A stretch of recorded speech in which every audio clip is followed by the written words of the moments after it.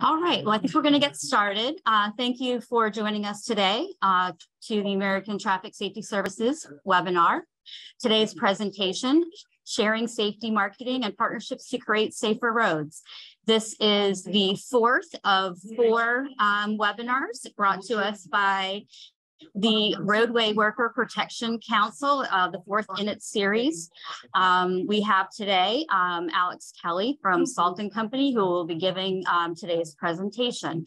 If you have any questions at all, please feel free to use the Q&A option on the Zoom navigation bar. The chat feature is not available, so please use the Q&A feature at any time.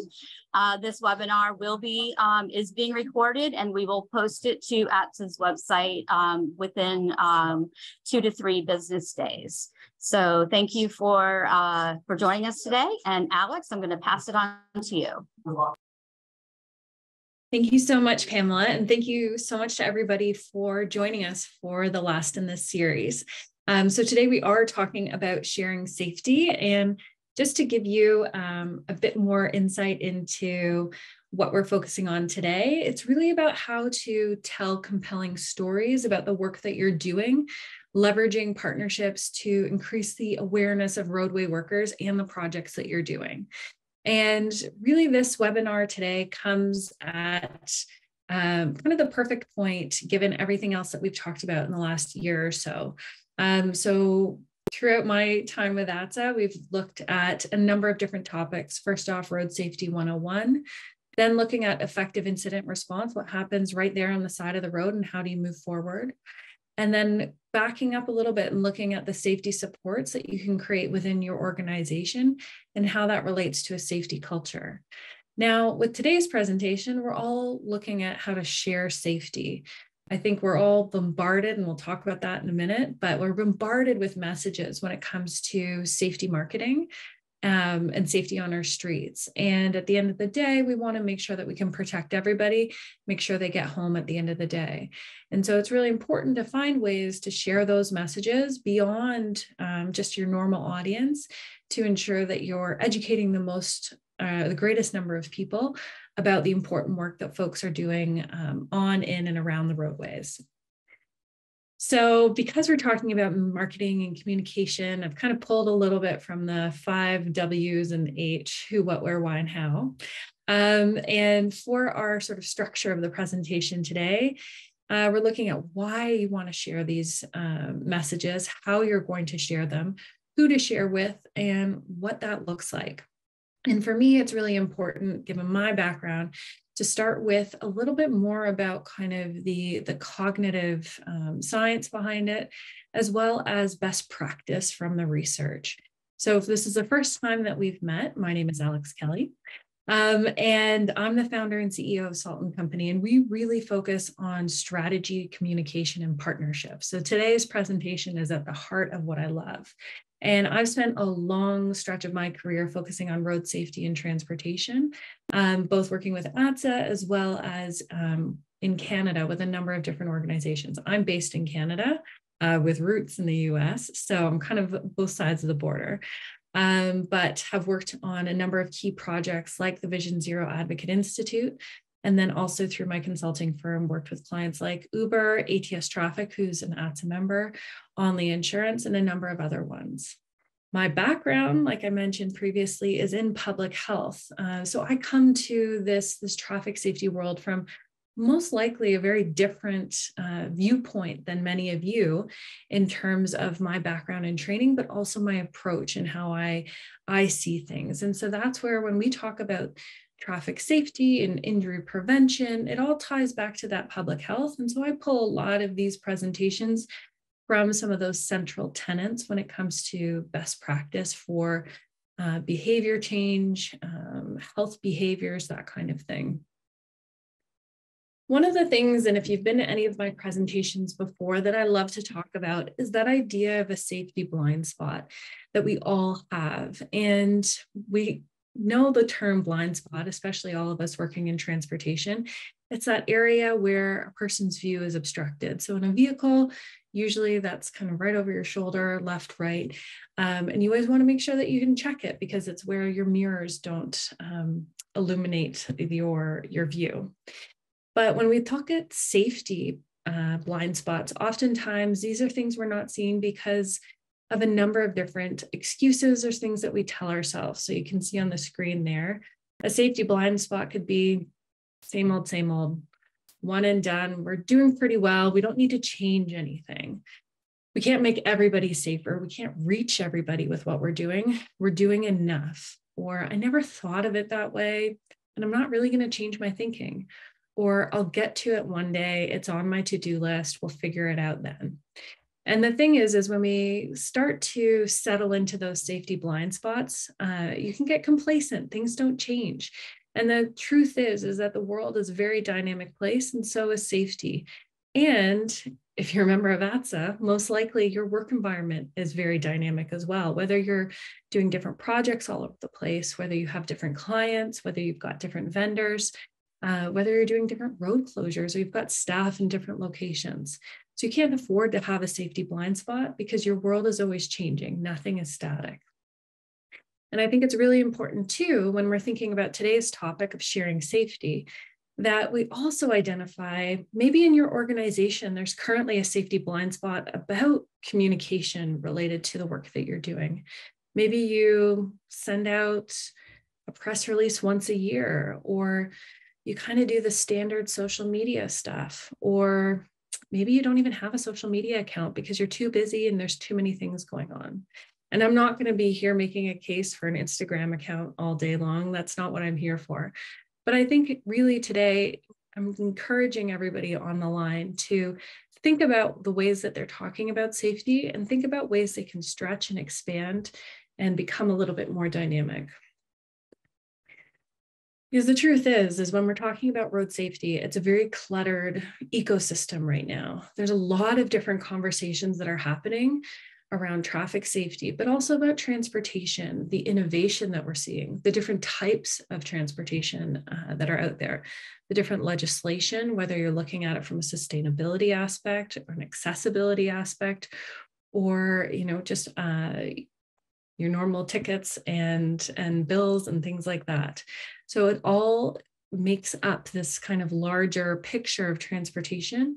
And the thing is when we're having a conversation about transportation, we need to really consider that there's a lot happening in that space. And so we're going to talk about how we actually break through that noise. So some of you who are at the ATSSA convention last year may recognize this, excuse me. And really what I love to think about is that safety blind spot. So our blind spot in terms of transportation and road safety is a bit of a continuum. And so I kind of mentioned these terms previously, but we've got static on one end and dynamic on the other. And you'll have to excuse me, I'm getting over a cold. So static is really doing things that the way they've always been done. Your head's down, you're focused on your operations. And what I like to say is that you're insulated from innovation. So you're doing things that the way they've always been done. And a lot of times this is fine, this is safe. You're doing what you should, you're clicking out at the end of the day and the job is done. But unfortunately, the world we live in is not static. And we need to be responsive to that. That's where this whole idea of dynamic parts of the continuum come in. And this is really looking at that opportunity to change how things are done. It's a changing of the guard. And it also offers a continual learning opportunity for both yourself, your colleagues, and the industry at large. And then it's always looking outside the industry for new ideas. And that's what you'll hear from me today about, is how do we take something that's happening in a different industry and apply it to transportation? And communication is a brilliant example of that. There's a lot of things happening in that space that can really help to revitalize and refresh how we talk about transportation. So it doesn't just become a means to an end in terms of getting from point A to point B, but something that people all around your workspace can really care about just as much as you do. So now that we've talked a little bit about why this matters, let's get into the specifics of sharing safety messaging. So the first thing that I wanted to talk to you about is what kind of social or safety messaging we're talking about here. And I really like talking about social marketing. And this is the first thing is, it's not social media marketing, which traditionally you'd think of social media and think of Instagram and Facebook and Twitter and adding to that conversation. However, social marketing is more of marketing for good. We're really focusing on a behavior change, not a purchase decision. And what we see in some of the articles about it is really focusing on social marketing that captures attention and spreads awareness about a social issue through creativity and emotion. So here on the slide, you'll see two amazing examples that kind of juxtapose social marketing versus a traditional marketing.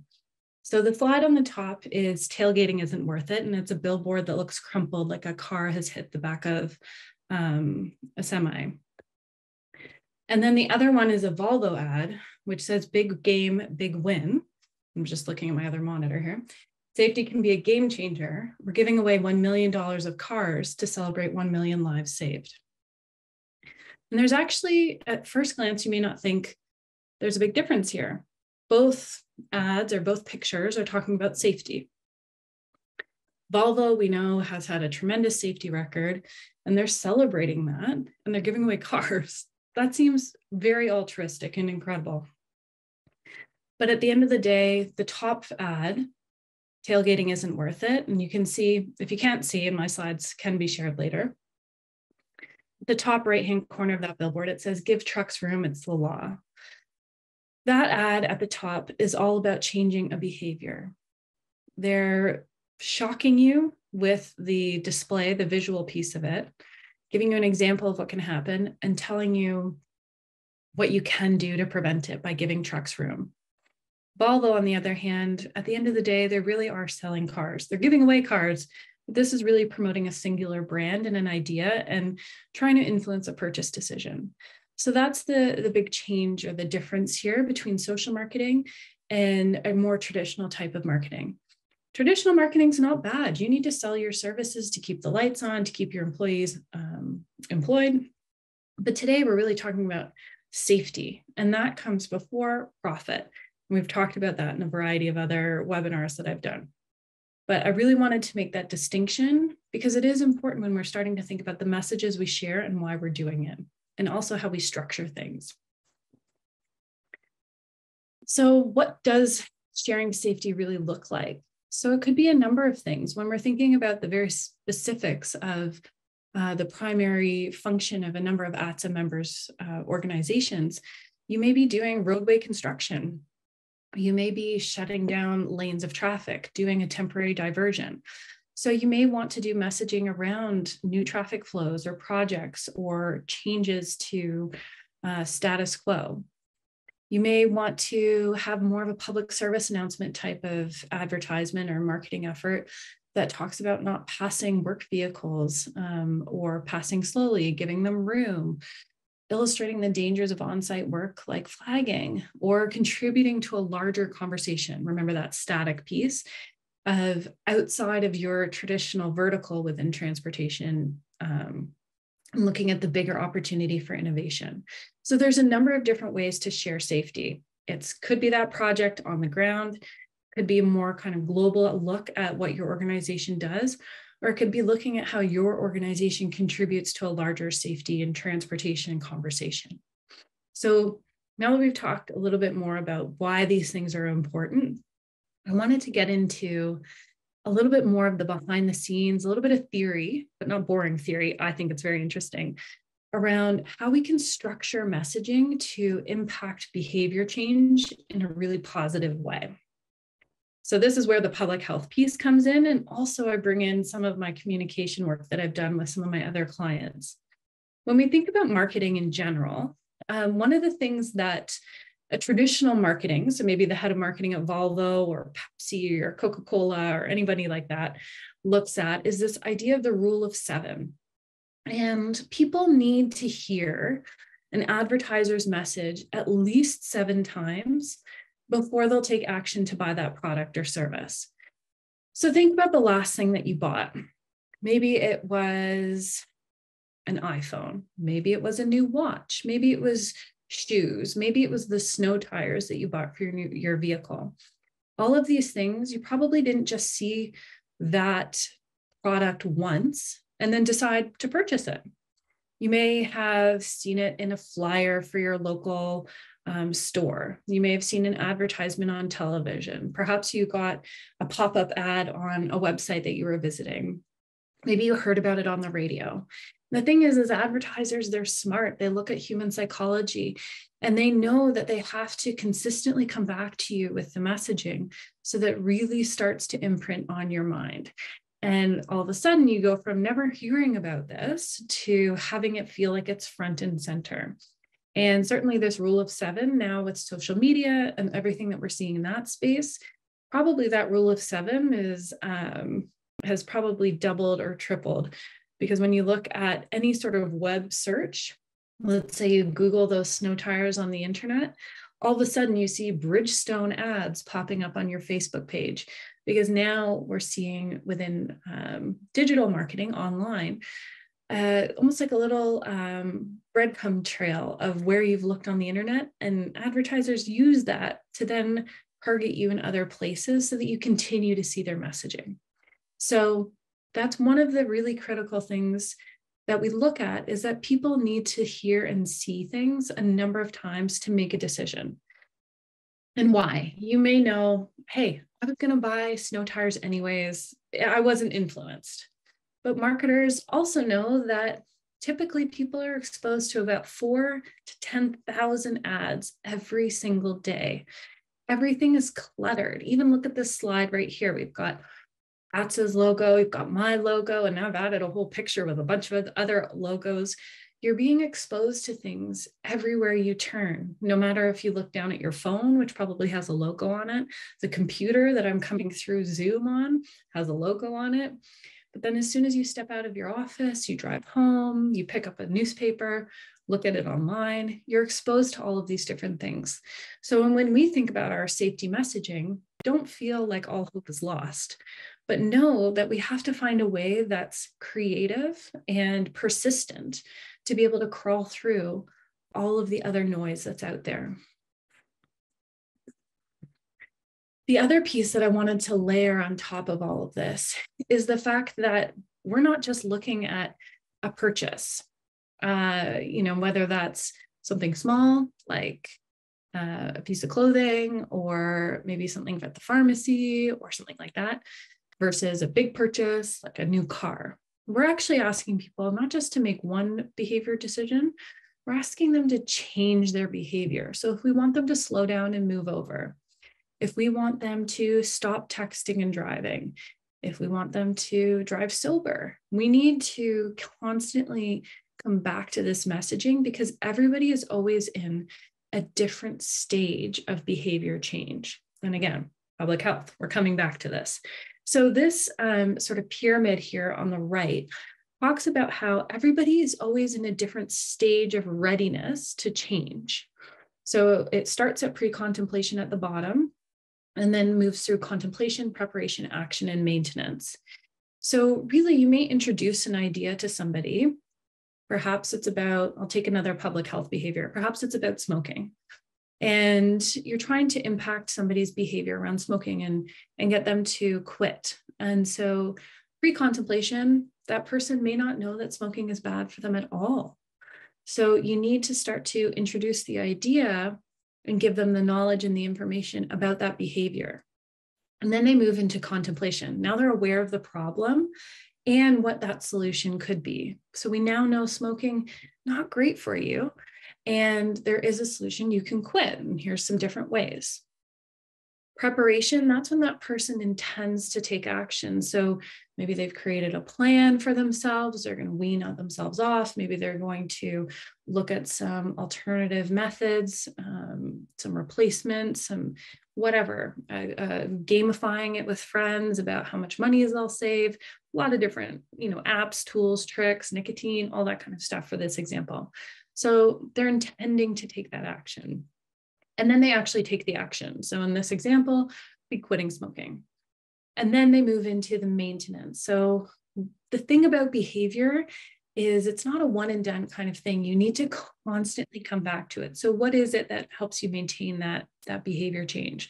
So again, to come back to our example, maybe that is, choosing to do something differently with what was normally a break in the day to have a cigarette. Maybe that is, picking up a Sudoku game, or, no longer hanging out with friends that also smoke, or choosing to save all that money and buy something new as a reward. So you constantly see the reward or the gain of your behavior change. And this is just an example of how people move through it. So if we want somebody to stop speeding, it's a similar kind of thing, or stop driving while distracted and being on their phone. We need to create an awareness of the problem, and then take them through that solution piece, and then help them understand how they can take that action themselves. So when we look at this pyramid, it's not only about kind of pre-contemplation and contemplation and all these different words. It's also making sure, in a very simplistic sense, you show them what the problem is, and you make sure that problem relates to them. And I'll talk about that in a moment. And then you also show them a solution and empower them to take that solution. So for example, if we're looking at unsafe driving behavior, and somebody's speeding and they're on the highway and they don't realize that that's really dangerous to unprotected workers on the side of the road, like a flagger. It's really making them aware that flaggers are some of the most vulnerable folks on a road crew, that they don't have any protection, and that they rely on drivers to slow down and pay attention and follow their direction. And then it's also, giving them a solution. And this is a bit of an expanded of scope in terms of the example, but giving them a solution that matters to them. So it's saying, okay, you need to slow down, and you need to approach a construction or work zone with care. And we actually recommend, slowing down X hundred feet before you see these signs, and coming to a full stop. Because remember, they may not have the education or the previous experience to understand what to do in that situation. So you need to give them that solution that applies to their reality, and then constantly come back. So we can't just educate somebody once. That's why we always have signs out in a roadside work zone. Constantly coming back, helping people to maintain. It's not as clear cut as the smoking piece, but that's where we constantly have to rethink our approach, knowing that there's a number of different steps. We can't just tell somebody something once and hope it goes through. And to that point, my most favorite picture of all is one size fits all. And the thing is when we're looking at safety messaging, even in that very complex example I just gave you kind of off the top of my head around flaggers and awareness, is that one size doesn't fit all. And so what may work with one individual may not work with another individual. So the individual who's speeding to get to work on time may have a very different approach to the individual who's not paying attention because they're checking their phone for an important work email. They may need kind of a different delivery. And it always is better if you have a united approach. And so that's kind of why I like this ad, or this little comic as well. It's not just one approach, and it's not just one channel. You need all of these different players to really help create messaging that sticks long term. So I'm going to give you a bit of a case study on this one. And I can't really do a show of hands here, but just think, do you know where the term designated driver comes from? So the person who will drive their friends who chose to drink at the bar home at the end of the night or after a party. Do you know where that came from? It was actually a campaign with the Harvard School of Public Health. And in 1988, they started the US Designated Driver Campaign.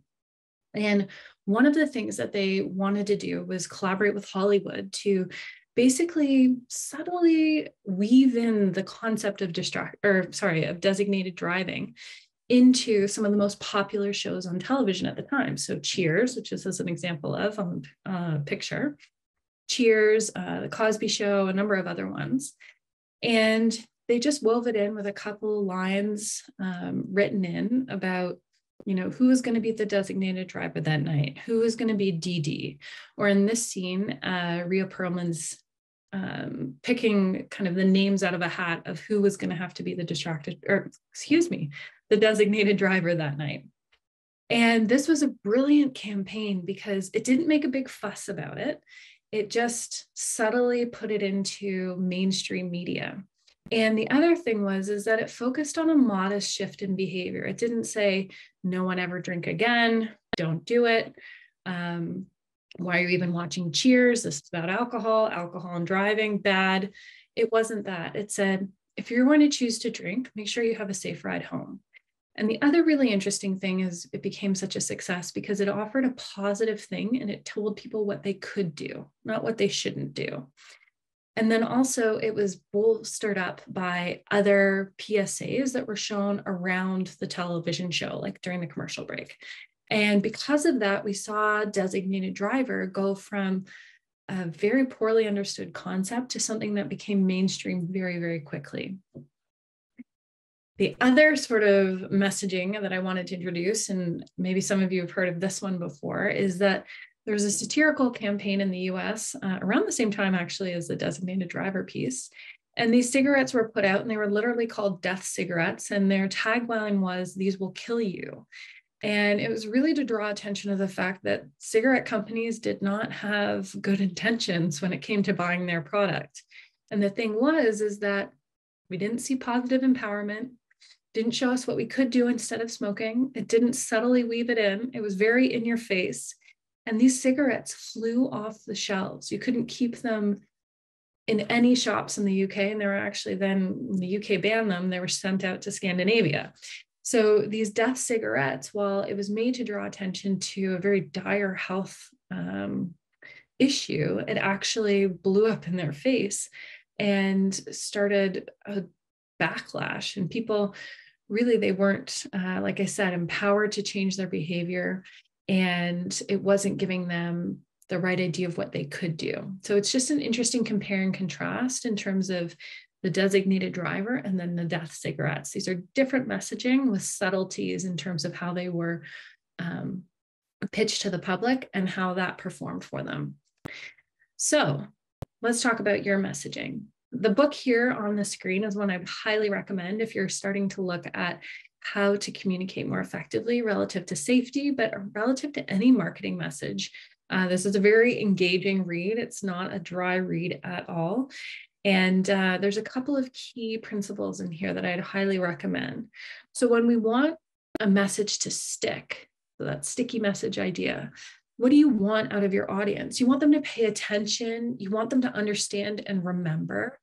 You want them to believe that they can do it, but also believe in you as a credible source. They need to care about what they're doing, and then they need to have the tools to take action.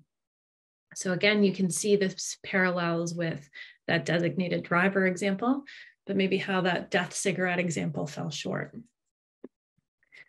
They also put forward a framework for success, and that lack of an S on the end is not a mistake.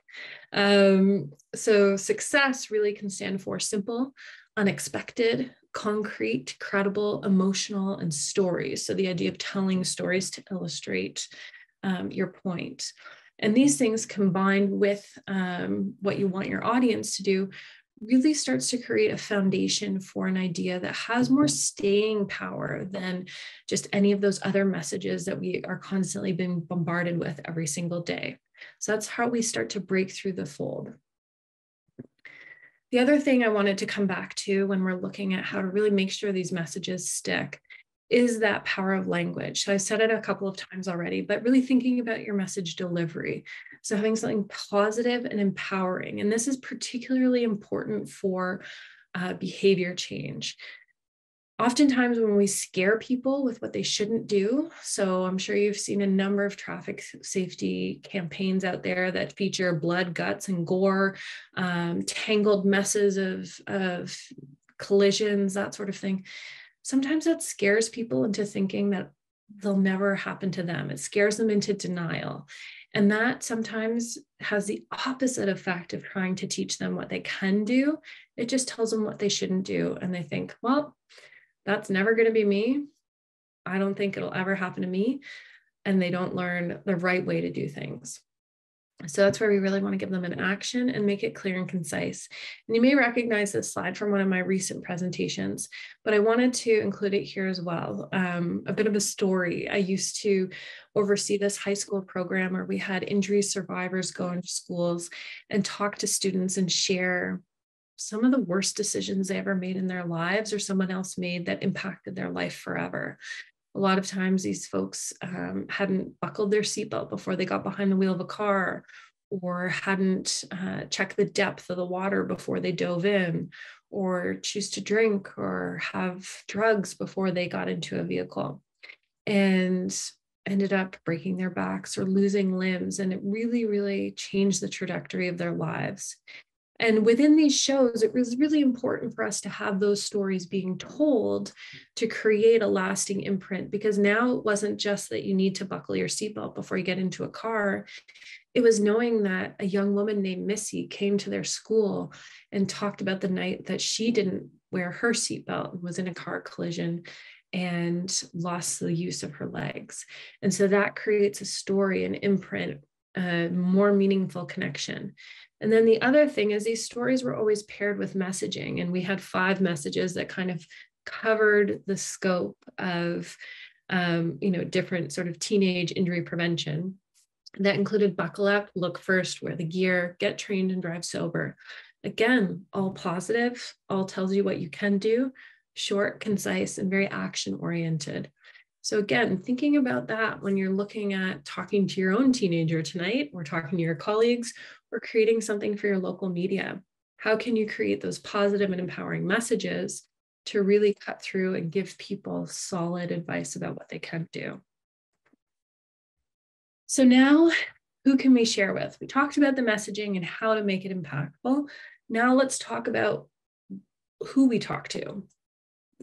So the thing is when we're looking at all of the different ways to talk about safety and share those messages, you really want to focus on who you're talking to as well as the messages.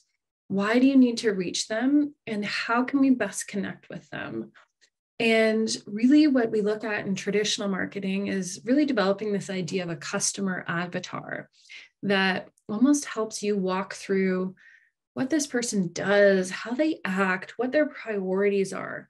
And by doing that, you're kind of putting on your detective hat and saying, okay, if this is how they act and this is what they are interested in, maybe I can kind of, hack my way into creating messaging that works for them, that resonates with them, and that meets them where they're at. And I'll show you an example of that in a moment.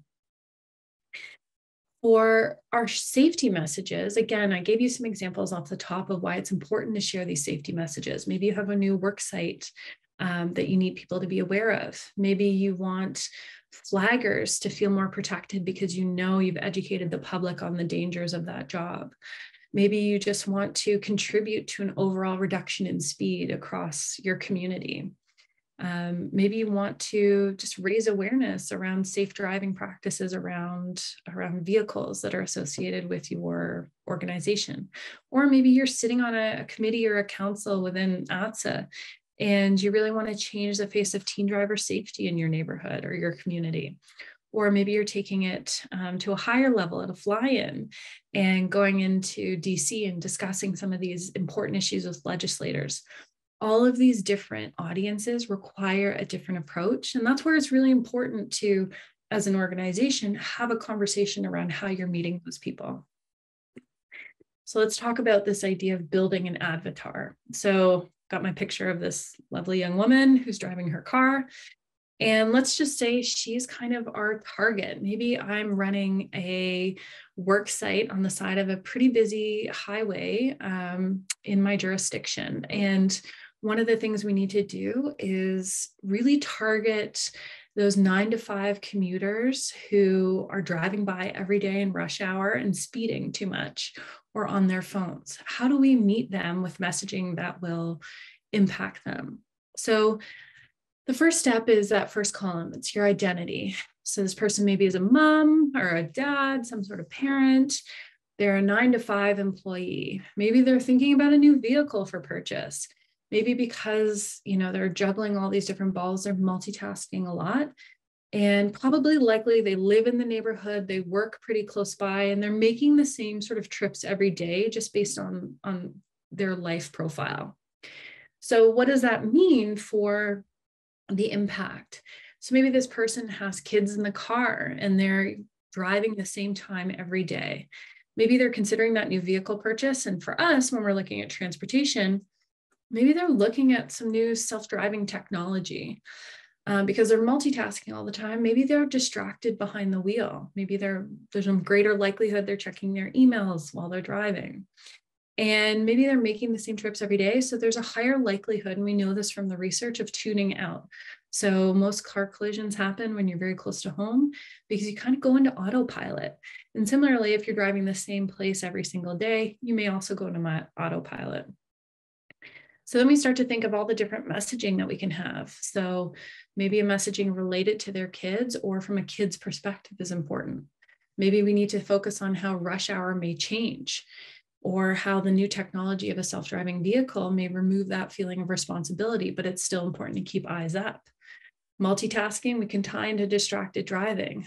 Changes to the route is really important if somebody's tuning out because they make the same trip every day. And then we look at our tactics. So again, we want to talk about sharing safety in diverse ways. So for this person, maybe having a school flyer come home about changes to the route is really important. Maybe it's making sure you're talking to your radio and TV traffic reporting and inserting some information about route changes and closures in there.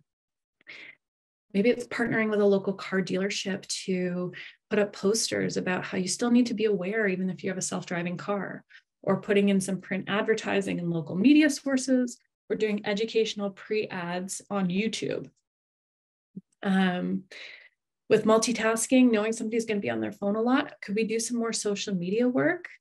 Or if they're making the same trips every day, how do we need to look at our work site plan and actually add in different signage that they're not going to tune out? So instead of orange signage or yellow signage, do we do the pink signage? Do we have LEDs? Do we put temporary LED signs out warning them? There's a lot of different things that we can do to change up that messaging to stoke some new interest. So that's really important. And it's just a micro example of building an avatar, but it's the idea that your audience is always going to be very different. So your approaches have to be different. And you need to think about these audiences as holistic people, because when you look at the entirety of their ecosystem, there's a number of different ways that you can address the issue and connect with them. So now that we've covered all the theory, now we get into kind of some of the fun stuff, is what does sharing safety look like? So I've given you a number of ideas already in terms of what we could do. And some of like the quick, easy wins might be to distribute press releases about new work projects to maybe local businesses, schools, and media. Traditionally, press release would go to the media, but if you're sharing it with local area schools or businesses, that gives you another opportunity to connect to a bigger audience and amplify your voice. You could share on your social media as well as different partners, maybe local law enforcement, emergency services, or even the media. Highlight the work zone from a worker perspective. So maybe you have somebody on the side of the road, a flagger, and you have their perspective and what it looks like when these vehicles are speeding by them quickly. That can really be a wake-up call for people. Local media love new stories and new angles of things.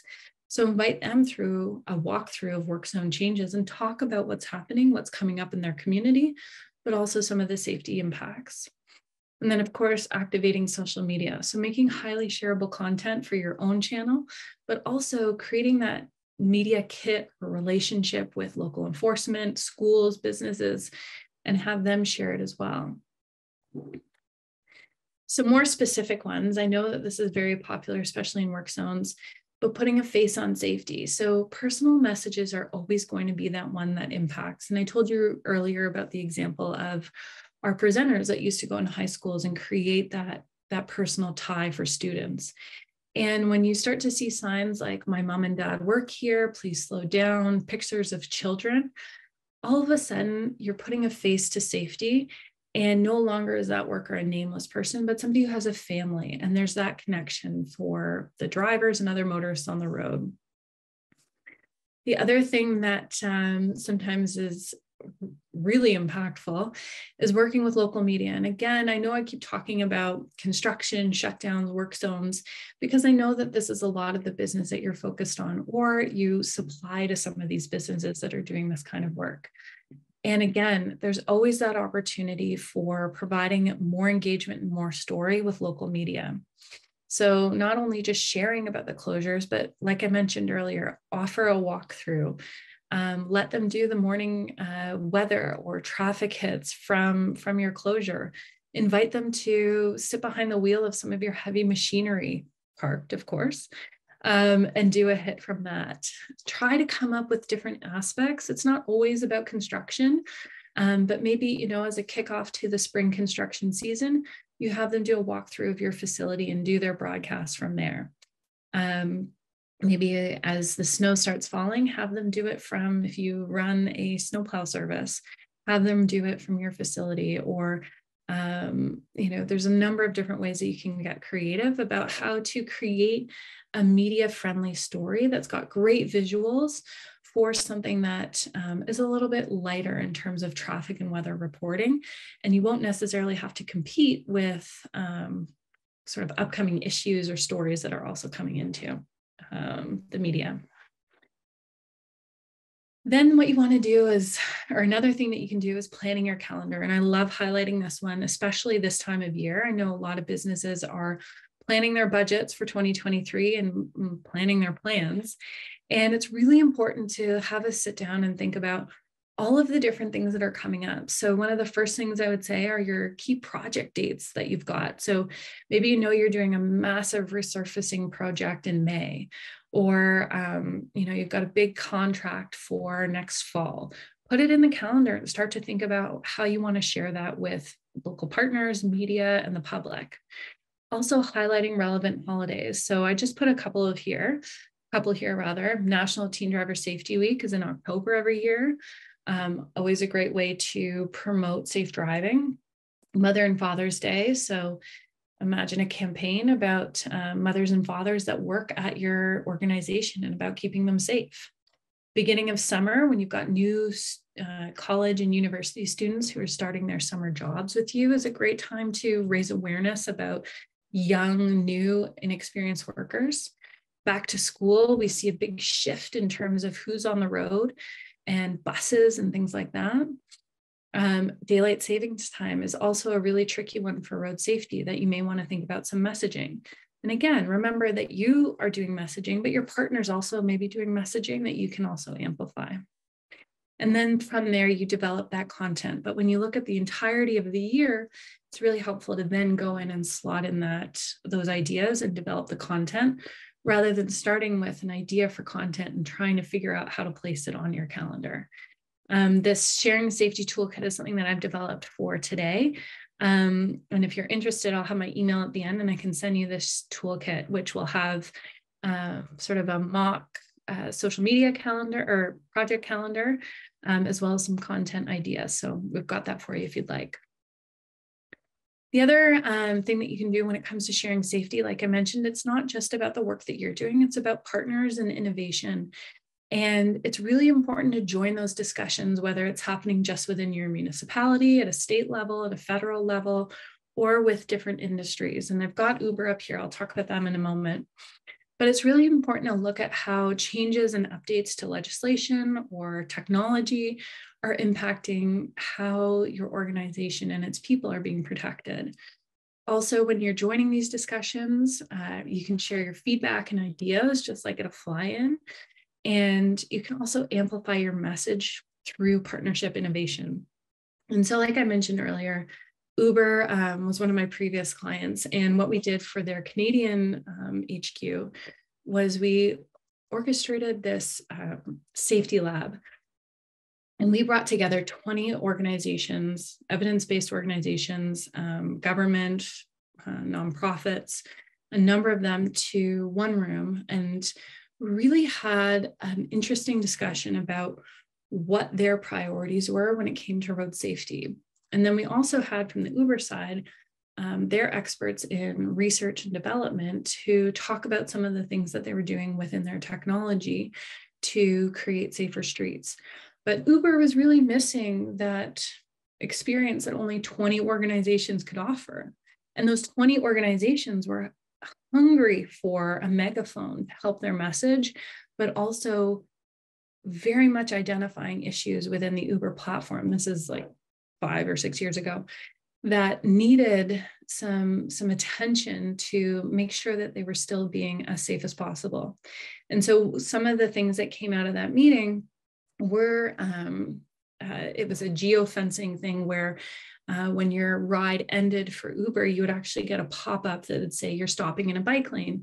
Be careful when you open the door so that you don't hit a cyclist. And so you can see there that the tips on the page came from some of the work that we did in that safety lab. And so sometimes it can feel like when you're joining the discussion, it feels like a longer road approach because it takes a really long time for change. But being at the table is so important because if you're not, no one will hear your input or your ideas. The other thing that you want to do is be prepared. And this is where being both proactive and reactive is really really important.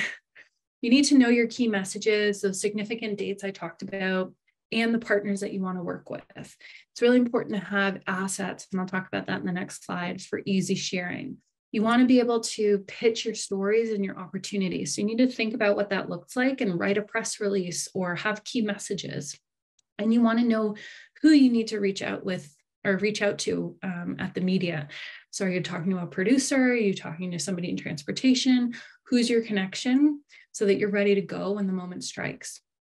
However, also being reactive. If a new legislation gets passed, could you be a spokesperson to speak about that? If there is an incident in your community, how can you contribute to that? So really with media, we need to balance between being prepared, but also being ready to respond.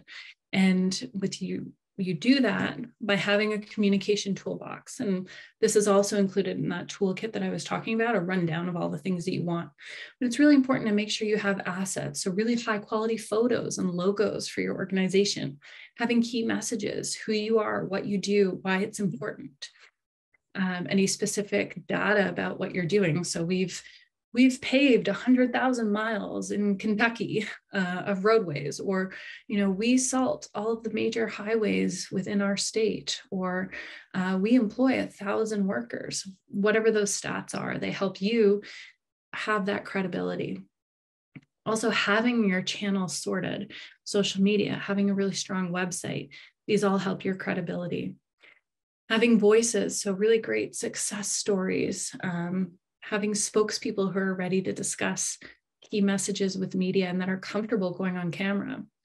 Partners, whether that's emergency services, other organizations, but really a combined group that you can work with to communicate those messages. And then of course, that really strong plan, like that media calendar I talked about. This case study is actually a really cool one. Recently, I was traveling and I was sitting there on the plane and I was trying to find something to watch. And I came up on this show called Heavy Rescue 401. And if you're not from the Toronto region of Canada, you have no idea what the 401 is, but it's a very big highway.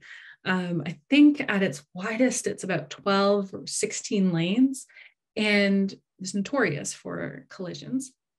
And I was delighted to see that this show was on my national airline as I flew to Mexico. But they were showing this Heavy Rescue 401. And basically, it's the show that shows what it's like to do a heavy rescue. And it features vehicle crane operators and tow trucks, and then local police, both regional and provincial police, and our Ministry of Transportation, which is our provincial, so like a state level of transportation organization. And it's really interesting because this is something that's totally mainstream. It's on Discovery Channel and it's got a pretty big fan following. And I think that they're going into their 6th season. And it really provides education through entertainment. So this is totally different than a number of the tactics I've talked about. But it was a really interesting one because in every episode, you see these horrible crashes. And it's really fascinating to see how they pull them out. But there's always the police officer, Sergeant Carrie Schmidt, who's a friend of mine, and talking about what could have gone wrong or what did go wrong and how it could have been prevented. And so there's that great balance of messaging within this larger educate or entertainment piece that really makes the show not only sort of an easy watch, but also provides a little bit more positive reinforcement and empowerment about how that situation could have been different. And I think this one was also received funding from the province to make sure it happened. The other one that I love is this Think of Me campaign, which is out of British Columbia. And for drivers that were caught speeding in designated school zones, they received a ticket. They also received a hand-drawn, colored in comic from a child in that school zone. And it was scheduled around spring break when there was a change in the kind of routine in terms of kids being out of school and back in school. And it was, again, just a great way to provide a little bit of a disruption of a typical ticketing scene and give people pause to think about what they were doing and the potential implications. And it was a very successful campaign. And it was a partnership, again, between the school district, the police, and the provincial insurance brokerage. And so again, partnership and messaging and attacking an issue from an entirely different channel or angle to change and disrupt the way that people were thinking. So I know we're tight on time here, so I'll just wrap it up. But really, what I wanted to focus on here today is that sharing safety should be a dynamic process. So it's always changing, and it's part of every organization's planning. Your messages, they really need to be positive, sticky, and constant, and that understanding your audience is key so that you can reach them appropriately. Variability is very important for your audience and their reception. So it's not just one message in one way, but all of these different channels to make sure that you're getting them in all of these different angles. Working with your partners will always amplify your voices, and you always need to be proactive and reactive with your toolkit ready to go. And like I promised, that one is available. So if you are interested, just shoot me a note and I'll send you a PDF later this week with a full toolkit to help you on your way to sharing safety. So thanks so much. And I'll turn it back to Pamela and Heather. Thank you, Alex. We don't have any questions today in the Q&A, but thank you again for your time. We will be posting the recording of this webinar on our website in 2 to 3 business days. There will be a short survey that will pop up at, when we disconnect the webinar. So if you would please take a moment to fill that out and provide feedback to us. So again, thank you, Alex, for your time. And thank you to everyone who attended. Have a wonderful rest of your week. Thank you. Thank you.